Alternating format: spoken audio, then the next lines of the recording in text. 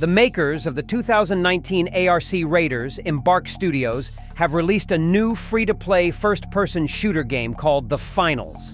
Many people have already expressed interest in the game during its open beta stage, and with good reason. Its fresh perspective on the genre is probably going to shake things up in the shooter market, at least a little bit.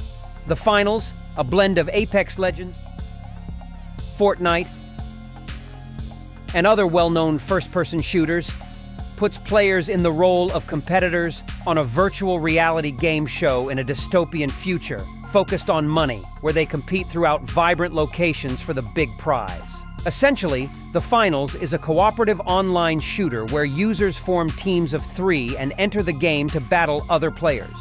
There are tournament options where participants advance to the next bracket by finishing as the top team.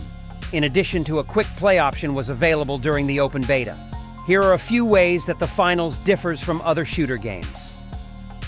Even though it's not an aspect of the gameplay itself, FPS games in particular have seen their file sizes explode with time, with titles like Call of Duty, Modern Warfare reaching over 125 GB.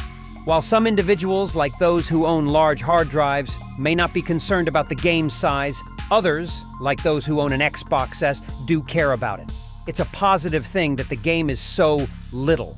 The majority of people will choose a favorite build from the light, medium, and heavy options during the finals. This determines maximum momentum and speed, but it also influences the available skills and weaponry. The Finals offers varied movement speeds dependent on build, catering to players with varying gameplay preferences and styles, in contrast to many first-person shooter games that prefer a base movement speed on a gun.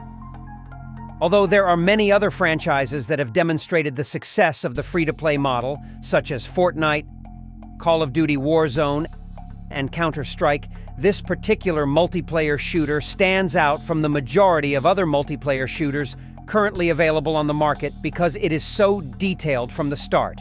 Even if other franchises adopted the free-to-play model, the Finals' full free-to-play launch without any pay-to-win features is a great deal for those with tight budgets. And it's not something that all companies are prepared to take a chance on, especially with a more recent release. Cross-play and cross-progression features are available in other first-person shooter games, such as Apex Legends and Call of Duty, but they aren't always included when a new game or FPS is released. Though it's a relatively recent trend, pals may now connect and play the game together on any platform.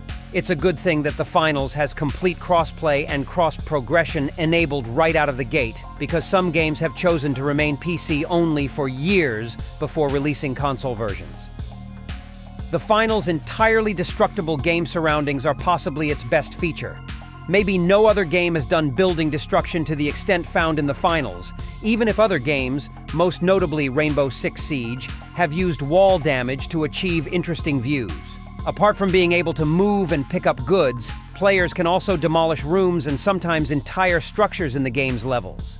The Monaco map, which shows rows of residential complexes that are capable of being destroyed down to their foundations, best illustrates this. Overall, The Finals epitomizes the pinnacle of sports gaming, blending realism with immersive gameplay to recreate the intensity of championship-level competition. Its attention to detail and strategic depth immerse players in the thrilling world of high-stakes athletics. With stunning visuals and finely tuned mechanics, the game captivates both casual players and dedicated sports enthusiasts alike.